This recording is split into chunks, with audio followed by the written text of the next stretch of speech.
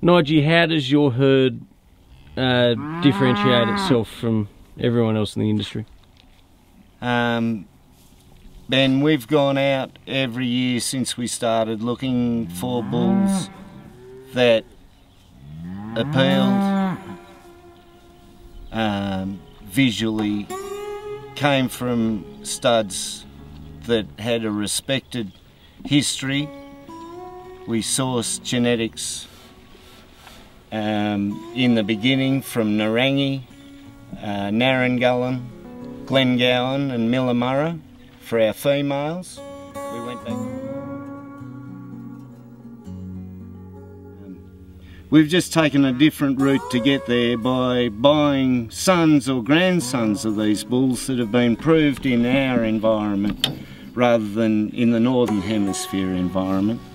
That's helped us to keep slowly building the scale of the animals, not jumping around too much, to the point now, 20 years on, where scale is not the issue anymore. And we believe we've been able to retain the true Angus characteristics of carcass, yield and quality on a larger frame by starting where we did with those females from some of what are now the great herds in Australia.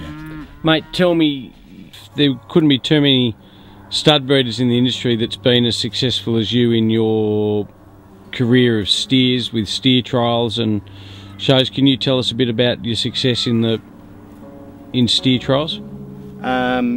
We've been competing in carcass competitions for 30 years, and we've used it to really help us fine-tune our breeding program. We've used EBVs and carcass data constantly over the 20 years, and we have found that has led us to the top of the tree in these competitions as well, because we have used the information we've got constructively, gone out selecting for things that we knew were exposed as weaknesses, and 3 years ago we were lucky enough to win the heavyweight component of the National Field Days trial overall. I believe that's the first time that a purebred Angus team's ever achieved that success. They had achieved it in the lightweight section prior, but never in the heavyweight section.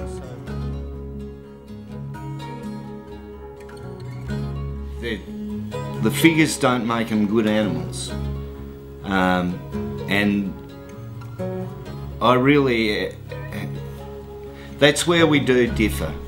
I believe that I am an animal husband. I believe I know how to handle animals, and I believe that I can breed a superior animal. And it's not figures that makes that happen. It's actually a far more natural sort of process.